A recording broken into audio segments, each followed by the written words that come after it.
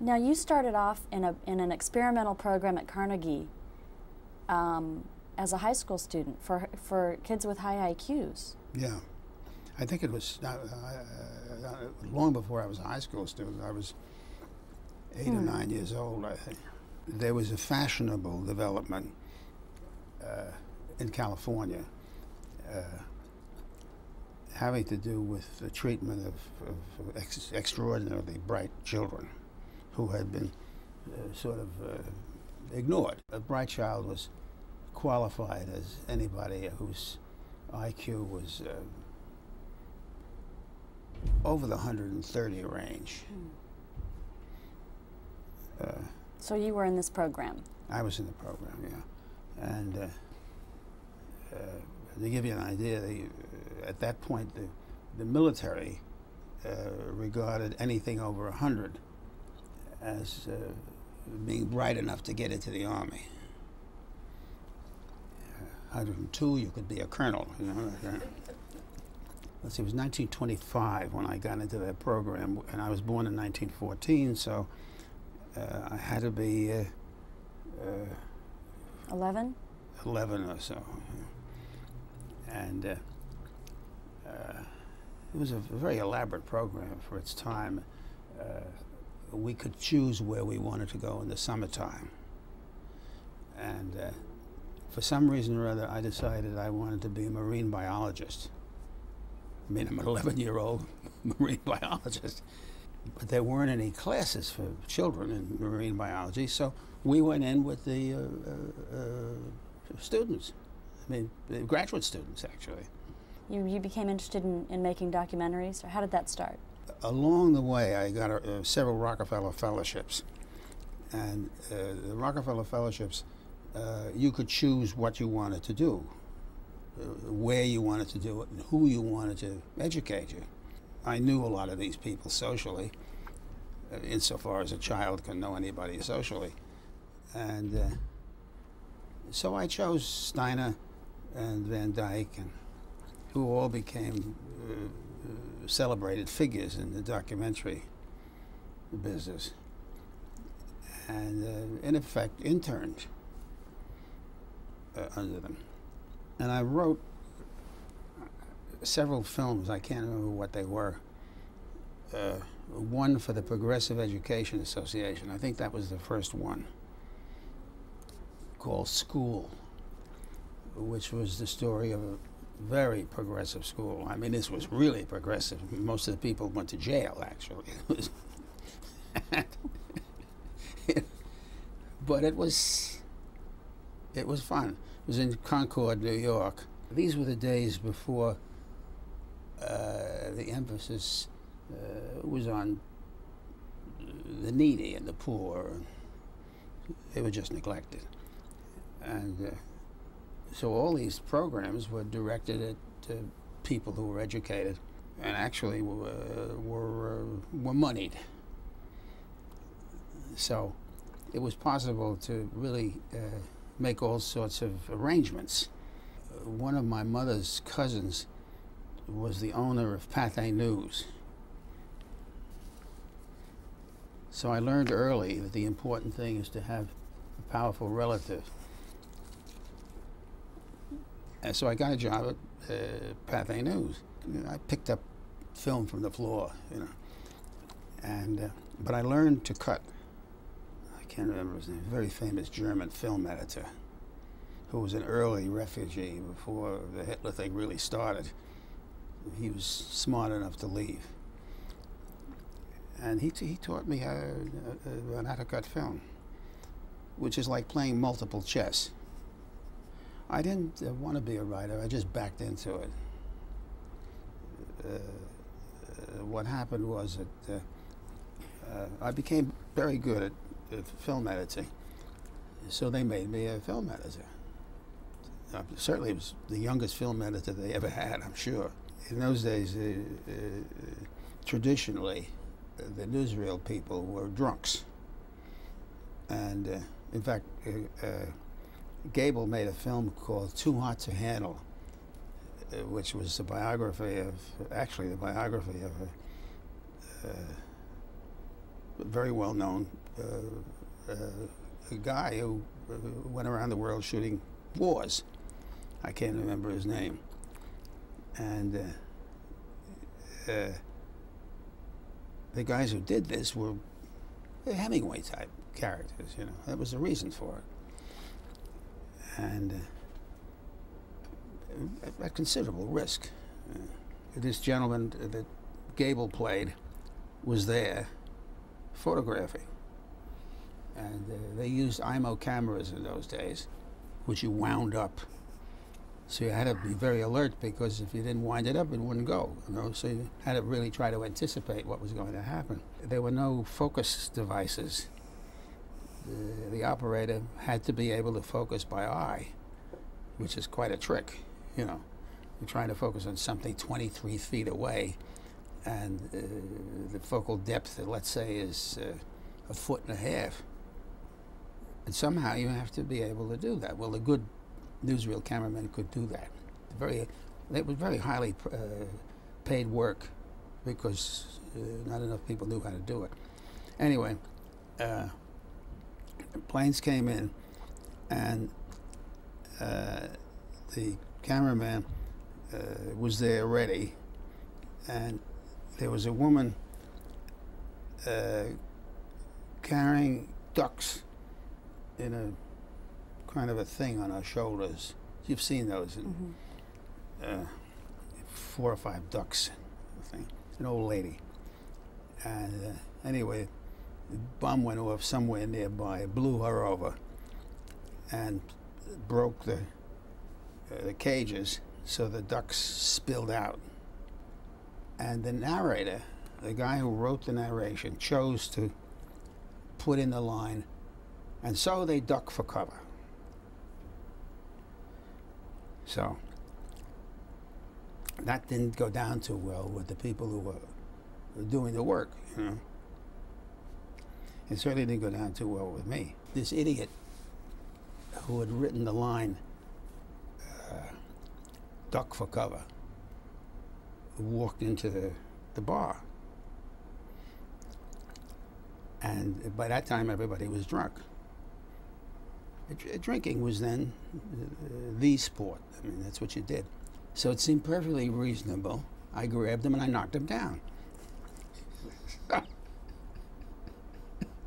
Whoever was in charge of hiring the people who wrote the wanted to know if I'm interested in writing. I said, well, I never have, but yeah, fine, whatever, you know. So within about probably 2 or 3 months, I became the writer of the narration. And I was careful not to make fun of anybody. And so anyway, that's how I started to write. I had no idea that I was going to do anything like that. Pathé had a department where they made industrial films, which were really big commercials. They would be shown in schools, like Magnesium Company of America or something like that. So I began to write those things. And they were highly technical, so I began to figure out how to do that, you know. So ultimately, if they wanted something complicated, I'd get hired to do the thing. And then documentaries became fashionable. I worked for Per Lorentz, who wrote The River, and Ralph Steiner? And Ralph Steiner, yeah. I'm trying to remember what it was I did. Well, whatever it was, there was a big picture. A big, you know, it was one of the first Star documentaries. And the Museum of Modern Art took hold of it, and there was screenings and fashionable and so forth and so on. And I began to do that. Now you wrote, why did you write under a pseudonym, Andrew Holt? Because I was still in the Army and I was moonlighting. And you couldn't work in the Army, be in the Army and work as a civilian at the same time. So since I was writing with my then wife, we chose the name Andrew Holt as though we're one person. And that was just to avoid the prosecution of some kind. Now, you wrote a few movies with Warner Baxter, and you said, this is so funny, you said the film story could be anything I chose to invent, providing the star wore a dinner jacket and was not obliged to run up or downstairs. That's true. Yeah, he had a heart condition, and so that was part of his thing. And he, in those days, wearing a dinner jacket was very important for even an old movie star. So he wanted to wear a jacket at one point during the show. These were films that usually ran about an hour. They were like, early television. Right. Now, in 1947, you did Bulldog Drummond Strikes Back. Yeah, I'm told I did. I don't remember it. But what was Hollywood like when you got there? just like it is now. Really? Yeah. Do you think the business is the same? Yeah, the reason to make films was the same reason that people make films now, which is to steal from the budget.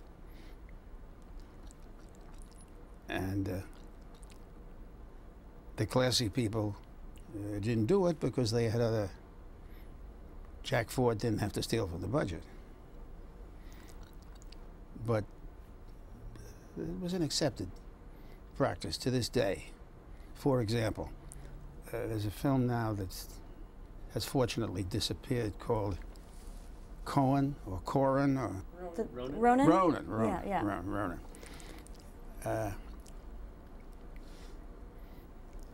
The film in real life cost $60 million.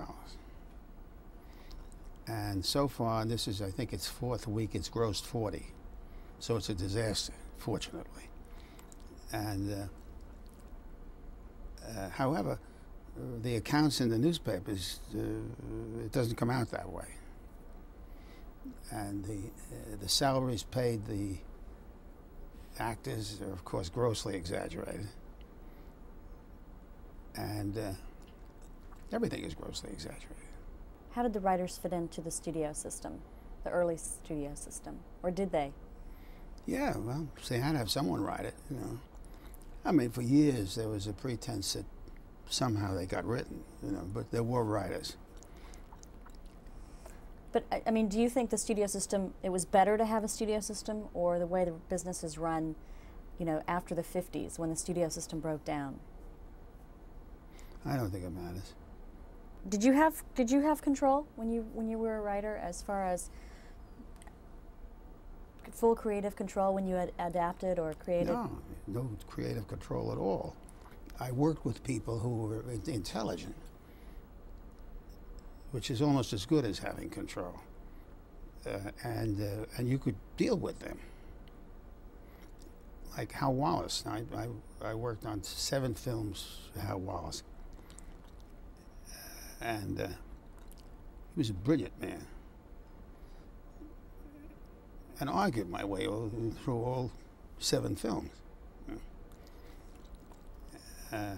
He was unusual, And there were directors who you could deal with.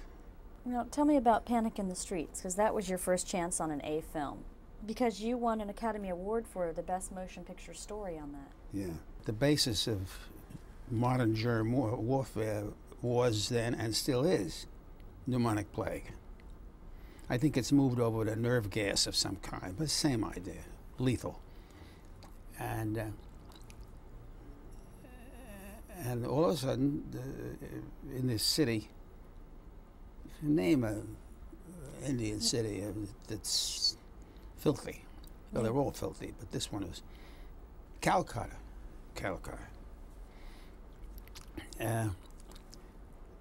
There was a big epidemic of pneumonic plague. which is like bubonic plague, except it isn't spread by rats or fleas, it's airborne. And that led to the idea of what would happen if someone came into this country with pneumonic plague, which they didn't understand, and started an epidemic. And what would, how would they get? So that was the Jack Palance character. The key person in that whole thing was Kazan, who got the idea instantly, and of course had a fight with everybody to get the picture made, because he wanted to make it in New Orleans. In those days, they didn't make pictures in the street; they made them in studios. Well, he was Kazan. Anyway, the picture became a runaway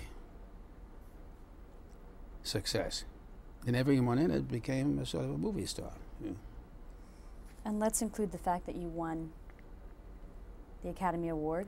Oh yeah. Then Edna and I won for the best original story, which I think it was the last time they gave an award to that particular category.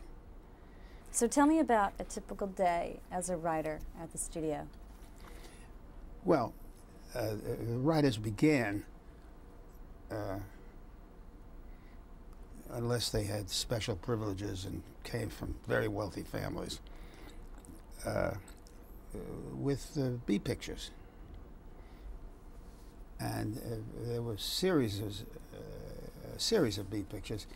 They would pay about $500 a week, which was a lot of money then. Always, the producer served under a lead producer, a head producer, who was an old veteran. His name was usually Kelly or something like that. And the younger producer would serve under the head of the unit. The unit probably would be making 3 or 4 of these series films, like The Crime Doctor's Diary. They liked the writers who were able to write the same story over and over again and just change the names. It made it easier. But it was nothing, you know, this kid stuff. The individual producers who might have 2 or 3 films going at the same time, it would take about 12 days to shoot a film. I mean, they went fast, you know. So did you have an office on the lot, or how did that work? How did the writers collaborate? I had an office and a secretary. Every studio had a bar, I mean, a favorite bar. Paramount was Oblat's. They installed a telephone system in the bar so that if someone wanted you as the writer, where is Anhalt? You know? I'll connect you, you know. They connected you with the bar. But nobody ever got onto that, you know. And so eventually, big conferences were held in the bar because everybody was there.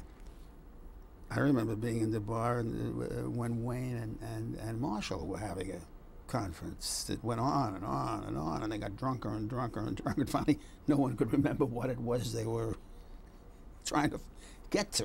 You know? Where did you get some of your ideas? Yeah, cheap ideas. I mean, you can get those ideas very easily. No, it's not a big trick having those ideas. The Magic Mountain, it might be a little problem, but I don't know. I didn't have any problems, nor did anybody I know have any problem.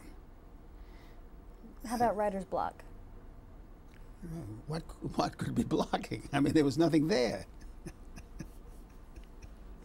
I mean, we're not writing the story of, you know, the veil of somebody, or, and nobody was writing very seriously about serious things. Today, nobody's writing very seriously about serious things. What was one of the best writing experiences you had? Well, I guess The Man in the Glass Booth, because that was very original. thinking. Becket was very original material, and of course Becket is totally fraudulent. Historically, it's inaccurate. It's false. But it works. But it's not a documentary, so that's... Well, except it happened. I mean, there are historical records. Thomas à Becket was a Norman, as was the king. And unlike the film, where Thomas à Becket was a Saxon and the enemy of the king, he wasn't. He was, I suspect, the lover of the king. But it didn't play that way. So they became enemies, political enemies, and eventually the king killed him. But it didn't happen that way at all. So But that's a distortion. and how come you chose to change it? Well, because if the Archbishop had been a Norman, as the king was, their quarrel, their enmity, would have had to been personal. And the only thing I could think of was the homosexuality, which in those days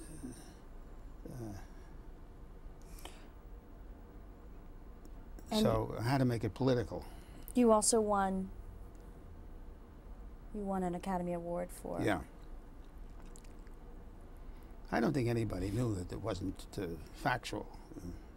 Well, I think one of your quotes when you talked about this project was, you said the problem is to keep it from being a play, from being theatrical. How did you deal with that when you were adapting? To keep it, you know how certain films do have a theatrical look. How did you deal with that as a writer? You should play it for real. I mean, the dialogue and the attitudes of the people were real attitudes. The king could not stand his wife, and he hated his own children. And he wasn't at all hesitant about expressing it. Well, that's not theater. I mean, this is really movies as they are today. I mean, the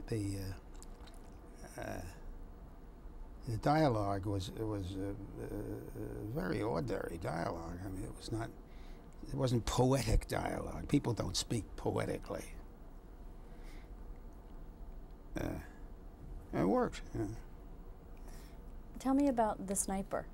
This must have been at the beginning of the Korean War. 52. 52, yeah. Because I remember driving down to San Diego to see some benighted person off on a troop ship. And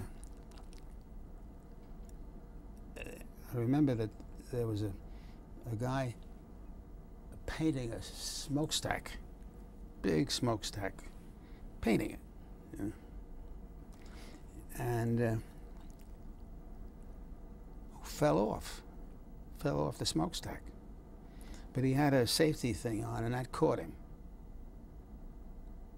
And somehow, I got the idea that if somehow I could tie that up for some reason for him to be there, it would be a dramatic thing. You know, I had no general ideas about it. And I'm trying to think how we got to the censorship part of it. Oh, it was the sniper who shot the guy on the thing, right? And the sniper was an early serial killer. He got his kicks by shooting women, and in real life did. There was legal case that over the picture, the guy actually shot 3 or 4 women in Canada. And everybody sued Columbia Pictures and me and everybody. But it didn't work. The Canadian Supreme Court decided that you cannot hold the artist responsible for what the artist dreams up. He wasn't trying to kill anybody. You know. How did the Hays Code fit in?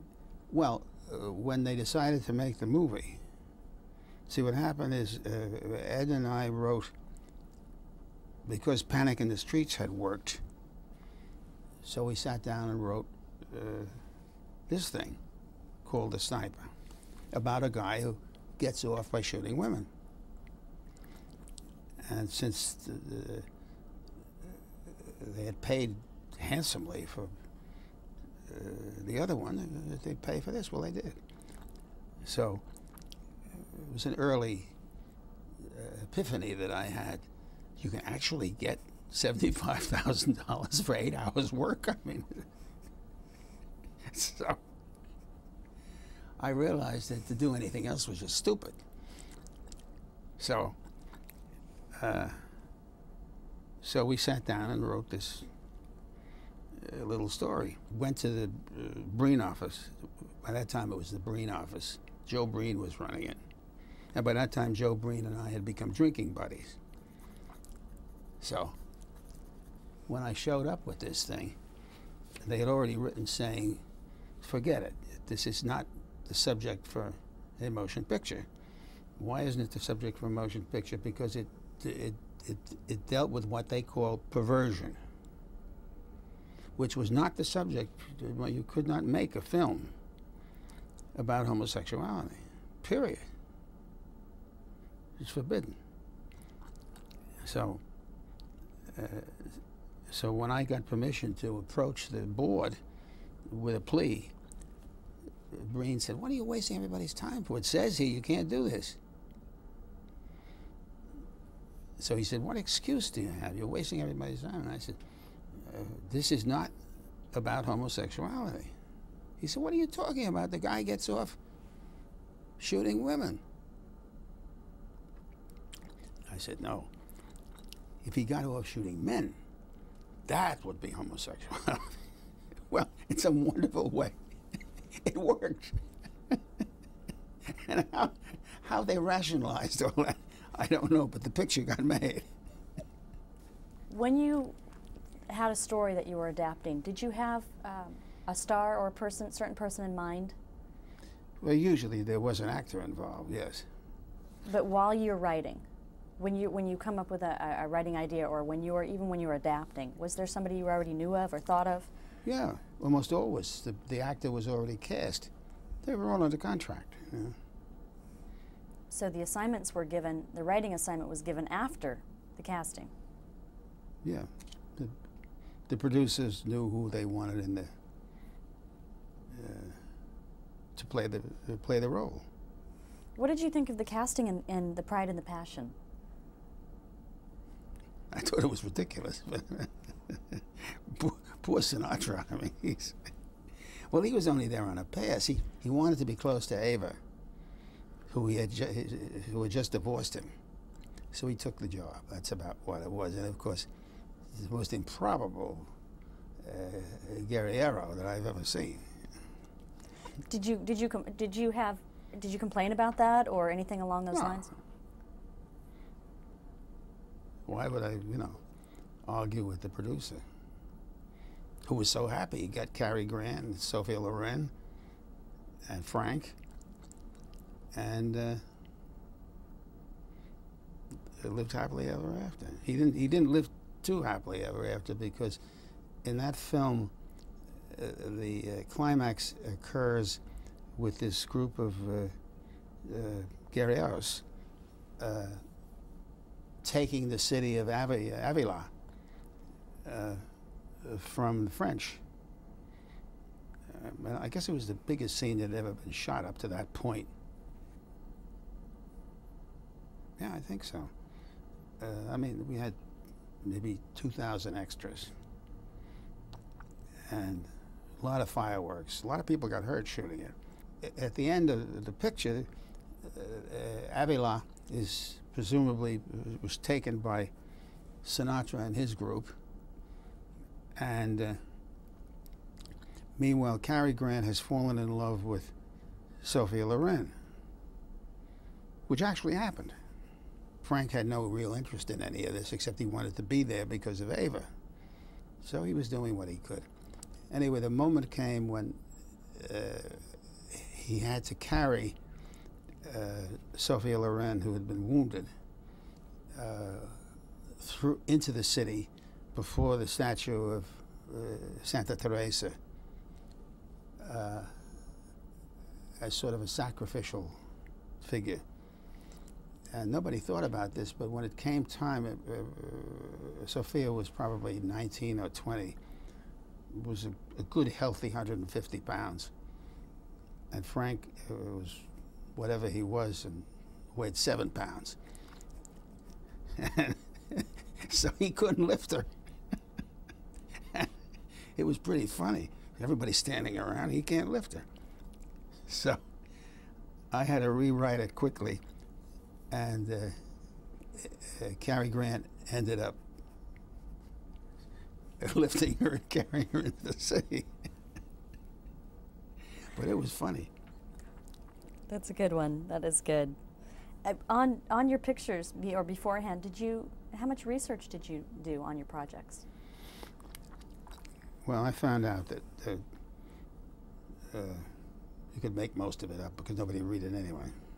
There were 2 books written by the French officers who conducted the war for the French.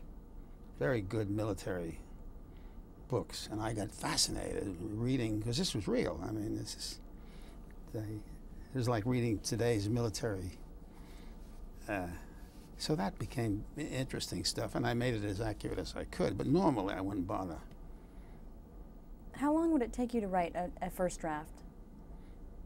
Well, that was a complicated picture. That took about 6 or 7 months. And then a final polish? It was usually done by the producer or somebody, his nephew. How much time did you spend on the set? Almost no time at all. They never wanted writers on the set. It got everybody nervous. Would you change that today? No, I wouldn't let a writer on the set. How come? It's a different profession. Whatever has to be done can be done in the script. And as far as unless the writer is a director, for example, David Mamet is a director. Obviously, I would want David Mamet on the set. But unless he is a director and understands how to do it, he's in the way. You can write it down. It's just, I never made a big thing about being on the set. How, when you're taking on a project, because you took on some pretty heavy-duty projects, what was your process of adapting a project?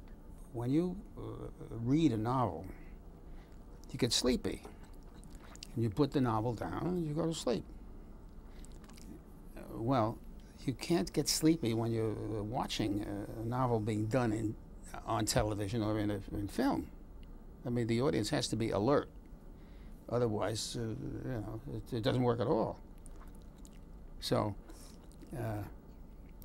the audience has to be juiced all the time. And that requires some artificial respiration. Tell me about your adaptation process, say with Becket. Well, I do outlines.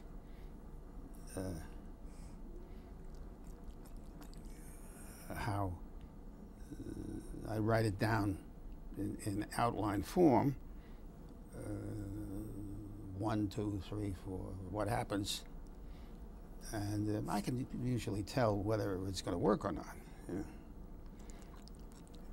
know.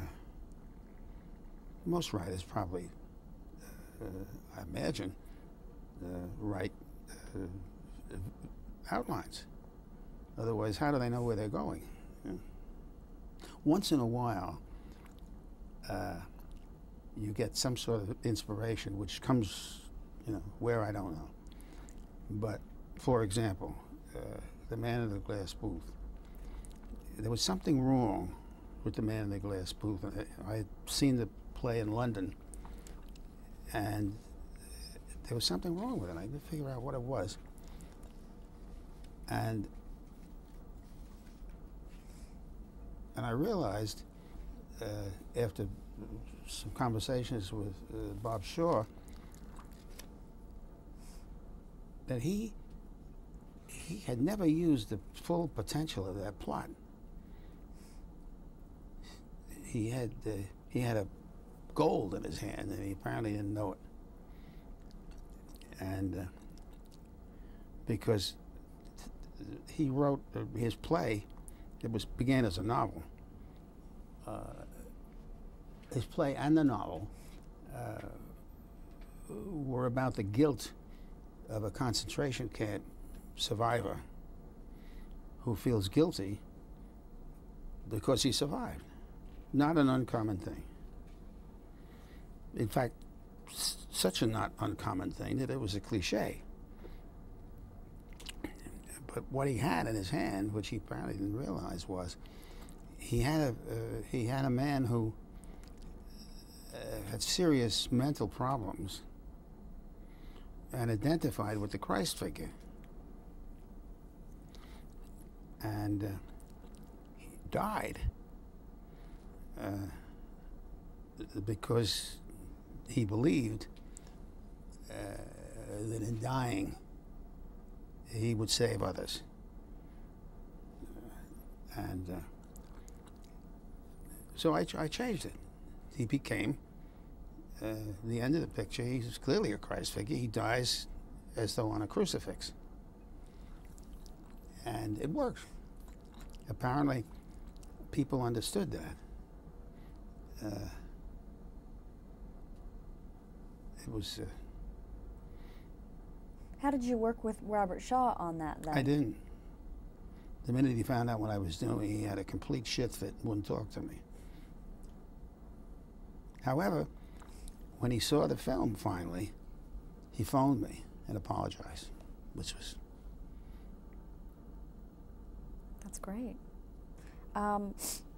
Going back to Becket for a moment. Now, if you had a play or a novel, tell me about, if you read a novel, how would you decide which pieces you kept, which pieces you... Well, let's take Young Lions. First you have to decide what it is that you're trying to say.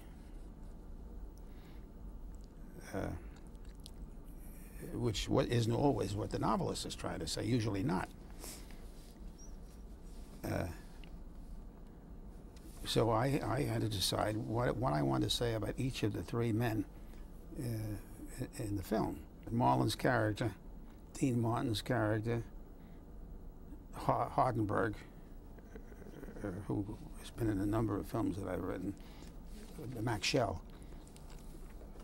and above all, the Noah Ackerman character played by Monty Clift. So I had to decide whether the characters as they were in the novel were the ones that I really wanted.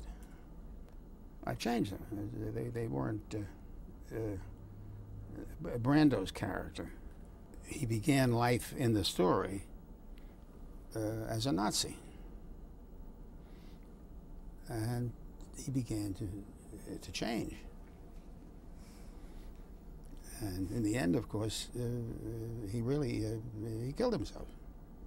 And in the original Irwin Shaw story, he's a Nazi until the end. Yeah, he got worse.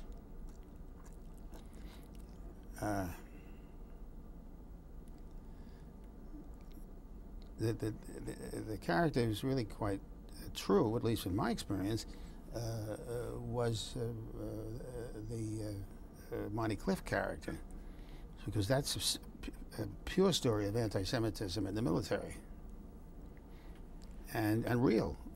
I mean, saw a lot of that, and in the end, he triumphed. Before you came on the scene, 8 people had produced 13 unusable scripts. I just ignored them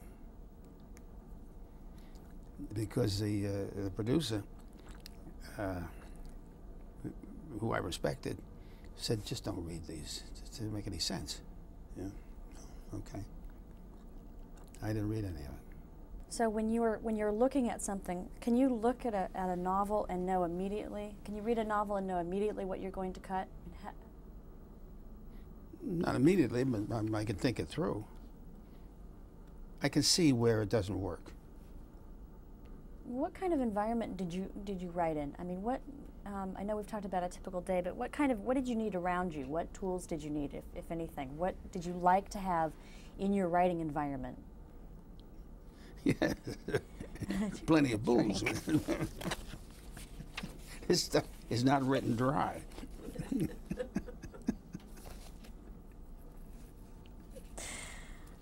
I mean, it's no accident that the great screenwriters that I was brought up with, John Lee Mann, all these guys were drunks. They couldn't possibly have done it if they'd been sober.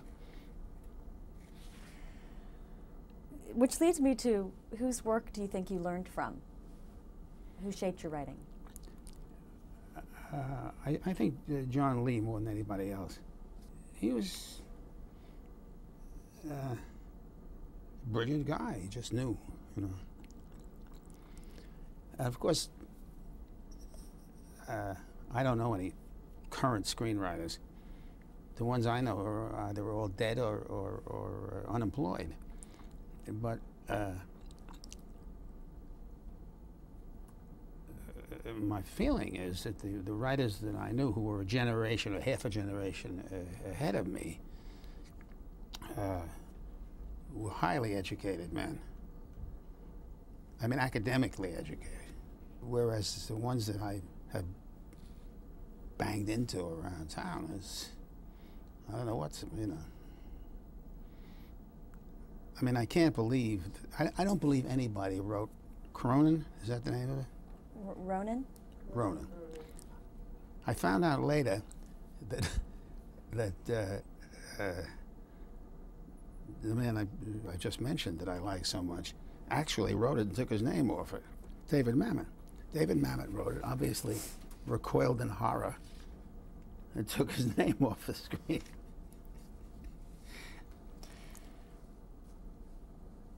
Now, didn't you work with, did you work with Sidney Pollack?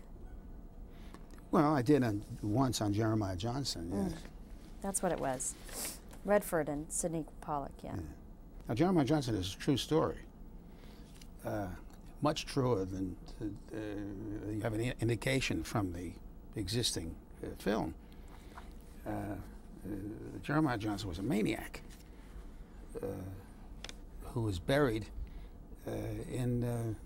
right here in Westwood, in the Veterans Cemetery. He married a Crow Indian lady. Well, he was a refugee from the Civil War. Went up into the mountains to hunt, to sell pelts and so forth, and went up there and had a rough time. Really wasn't a mountain man, didn't know how to fish, didn't know how to do any of those things. The way Robert Redford, who was a naturalist and understood those things and was good at it. But he went up there without any real skills, and he just got lost. He was impossible. But he was, he stayed at it, and finally learned enough to survive and marry an Indian marriage, this Crow Indian lady, and in the course of his various adventures, the Army, the Union Army, he hated. He would have hated any army, but I mean, he particularly hated the Union. I came up there, and these guys were fundamentalists, oddly enough. And they made life difficult for him. Meanwhile, he had become sort of a volunteer caretaker of the Indian cemeteries. The Indians exposed the bodies on trees. They were eaten by birds. That's what they did. And so he guarded the bodies. And at one point, this union group, this really happened, wanted to make a shortcut through this cemetery because some of their people were down below and were suffering. He didn't want them to go. He said, no, it's my responsibility, and so on and so on. They went anyway. And he took a dim view of it, and he fought them over it, and they attacked him. The soldiers did, and they killed his wife. And child, wasn't it? Yeah, a child. So he became vengeful. Not only did he kill them, but he would cut out their livers and eat them on the spot. You know, what is the word in there? Whatever, it was his ceremony. He killed a lot of them. Yeah. So I mean, you say a lot of the things were factual, and yet you have to make a choice of what you're going to retain, what you're going to weave in. How did you cut out the liver, because I remember the conversation with the actor, who was determined to be real. He really killed these Union soldiers and ate their livers. So I argued with him, and I said, look, movie stars can't eat people's livers. It's nice. You know? So anyway, talked him out of it. So, but in real life, he kept eating the livers. How much power did you have on something in a situation like that? Between the actor and the director, how much, I don't want to say power, but how much input did you have on something along those lines? Well, if I believed it seriously enough, and I was articulate enough, you have as much as you can get, you know. Did they give you, at that time, did you get studio notes back? Did they give you notes from the executive that came down about a film? No, the only notes I ever got in my life were from David Selznick. Those must have been interesting. Yeah, they went on and on and on. The great moment in Madam X for me was when the girl who played the lady who played the lead, whose name I can't remember, but anyway, she played Madam X. A very good actress, but I can't remember her name. And I was the judge. So I had all the big heads making, you know, various judgments. And she sat next to the camera and, of course, fed me the lines. And trying to get it to be as real as possible. And apparently I was pretty stiff.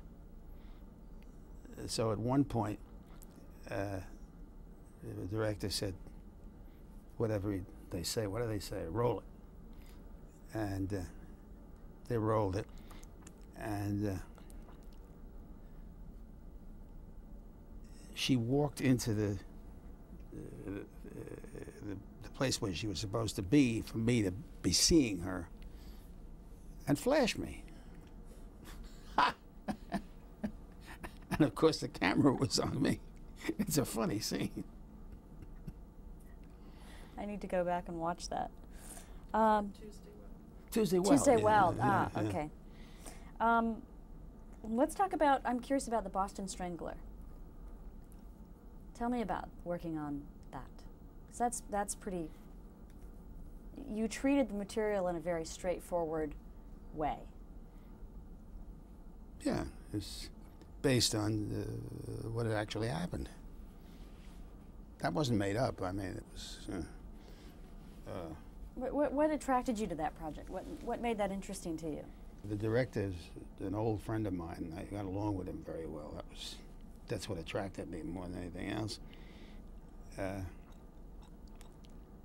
Also, Tony Curtis is an old friend of mine. And Tony Curtis, I think, is probably the most underrated actor in town. It always has been. So that's what attracted me.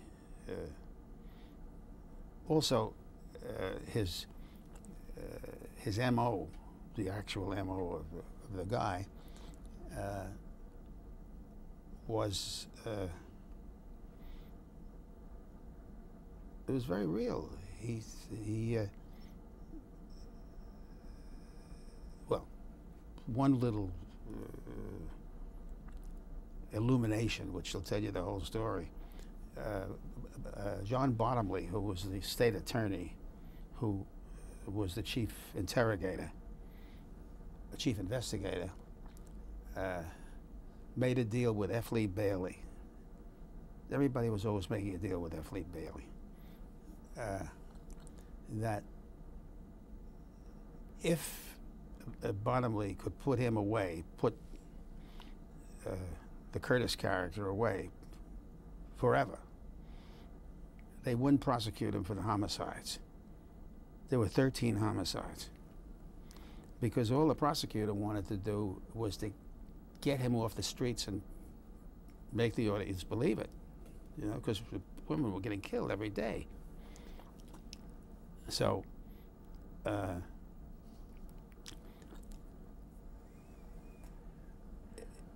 he set up a situation where he was taping everything legally. He had made a deal with the F. Lee Bailey that it would never be used. But he, the prosecutor, would know, and the press would know. So there's one scene, which I've seen on tape, where he says to the actor, how did you choose your victims? And he says, wherever I could park. So the Bottomley couldn't believe it. He said, you mean a woman would go upstairs and you could park there so you'd kill her? He said, yeah. And that was... It turned out when he was finally murdered, the character was murdered. He was killed in a homosexual quarrel in the toilet. That's where it always happens.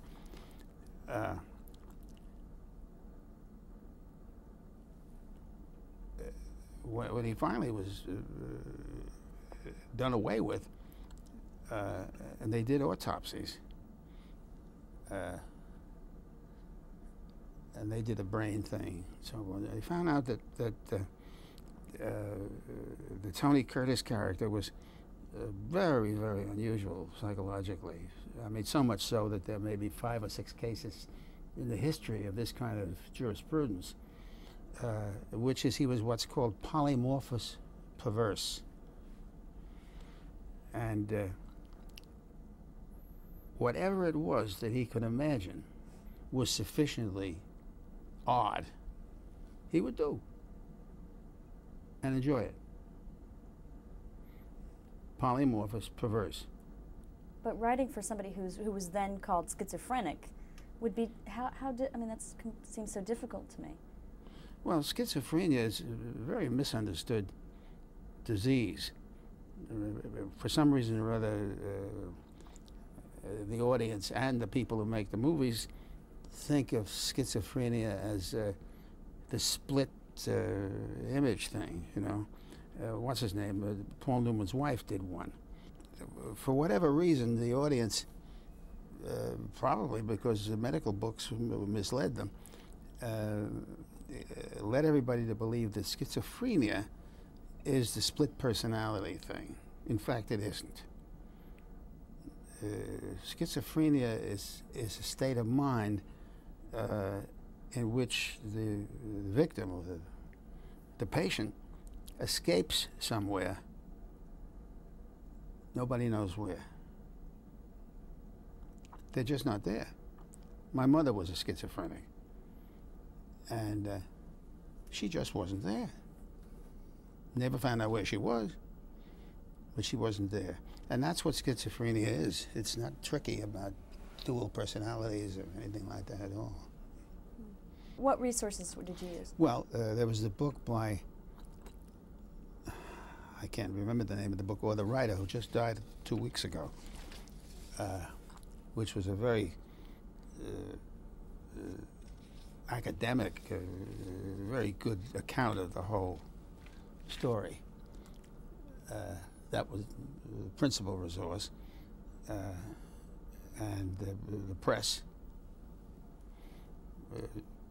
which the distortions of the press were in themselves. Plus the fact that I was with the cops a lot of the time, and I could see where they were going, you know. And every once in a while it got so crazy, I would interfere, say, fellas, you know, just because he's gay doesn't mean he wants to kill everybody. You know? With all the material and different accounts, how did you go through the material and sort it out and decide what you were going to use? Well, the stuff that was the juiciest. It wasn't always true, you know. After all, the purpose of this is to get people to pay to see the movie. You know? What was the most important resource you used? The cops. The cops have no conscience. I mean, it's not. They wouldn't be cops if they had a conscience. So they don't think of it in the terms that civilians do. They want to get the guy and make as little trouble as possible, and don't get into trouble themselves. But they're not moralists, you know. How long did it take you to get everything together and write it, adapt it? Around 4 months, I think. Writing it is not a problem. Writing is not a problem. It's preparing that's the problem. All the research and the... Yeah. Well, is there a secret? Is there a secret that you have for your writing style or your ability to adapt, or? You have to be talented. I mean, all the instruction, you know, I've taught in these schools, you know. You can't teach anybody to write. You can either write or you can't write. But you can look at somebody's work and tell if they're a good writer. Well, I can tell if it works. You know, I can see where they've gone wrong, in my opinion.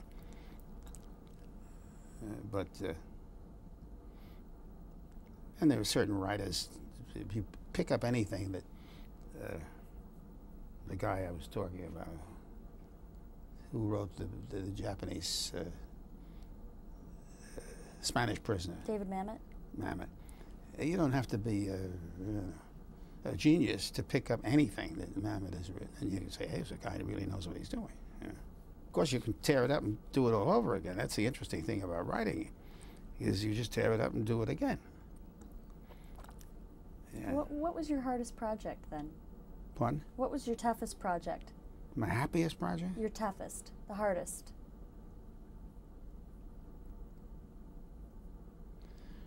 the thing that I just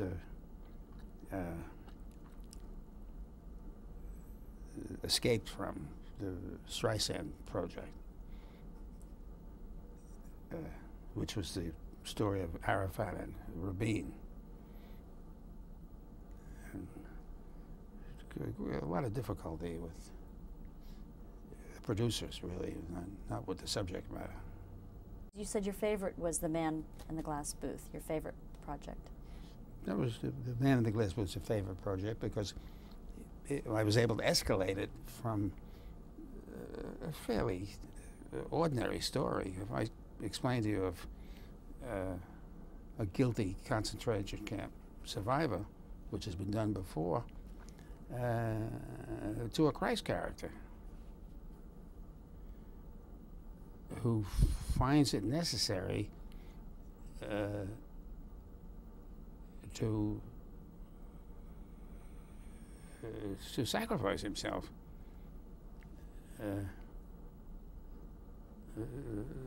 in the interest of those who are remaining, watching. I mean, it's a Christ story. That doesn't mean that I believe the story, because I personally, and I've written a number of these biblical things, regard it as all mythology. I think that Abraham, the first Jew, was as crazy as Jesus. I think they were both schizoid. But that doesn't mean it isn't fascinating. It came about through Doug Kramer, who was the producer. And who wanted to do a miniseries. And the idea being that you could run a thing for 4 nights and it would work. Well, it did. It's a good story. Remember, the story is about an anti-Semitic Jew. That's what the basic story is. Zach doesn't get cleaned up either. In a situation like that, it would be a different format for you. How was it writing for something like that? It was easy. I mean, everybody connected was talented. I didn't have any problems. Well, you wrote most of these things on your own, did you not? Or Yes. Was there collaboration? Mostly on my own. Yeah. You don't have to take everybody into consideration. You know. That didn't work out. It ended in a divorce. I remember being on the air in Madrid. The name of the film in Spanish was Orgía y Pasione, Pride and the Passion, the Pride and the Passion. And the interrogator said to me, I read in the paper that you're getting a divorce. I said, in those days they had the same, I said, yeah. So he said, what happened? I said, dos más orgía and picuña passione. Too much pride and too little passion. Doing this kind of thing is a way of making a living. And some people do it easily and some people don't. Do the best you can and hopefully it'll work. Have powerful relatives. And number 2 would be? More powerful relatives.